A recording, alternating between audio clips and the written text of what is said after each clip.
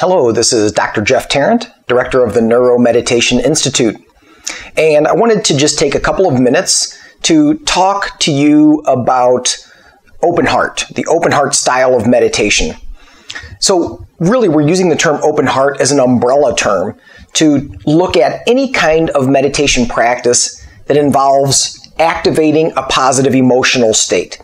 So things like loving kindness and compassion, those practices fit here. So do gratitude, appreciation, forgiveness, any of those types of meditations that invoke those feeling states.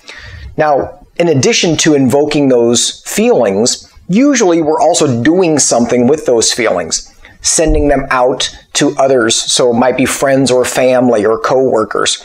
Maybe sending those feelings to ourselves, or maybe sending them out to regions of the world that are experiencing difficulties.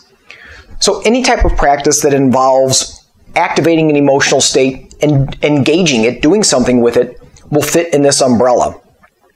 Now, while there's a lot of different ways to practice open heart, they all have some things in common. And one of the things that is similar between all of these is how it changes patterns in the brain. If you look at the frontal lobes of the brain, the left versus the right, when there's more activation on the left side, people tend to be in a more positive, optimistic feeling state. They tend to be more approach-oriented, so they'll move toward difficulties to resolve them. When activation is leaning more to the right, people tend to be a little bit more negative or pessimistic, and not surprisingly, more depressed. Now, what's kind of cool about this is that when you're doing any kind of an open heart practice, you're actually shifting things over to the left.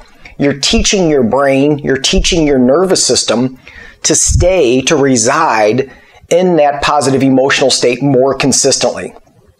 So for this reason, it can be a very powerful practice for managing mood, also for things like resentment or learning to be more empathic, taking on the perspective of others, dealing with anger, unresolved grief, any of those kinds of things. This can be a really powerful practice.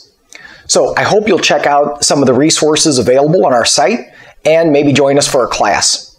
All right, thanks for being with us. I hope to see you soon.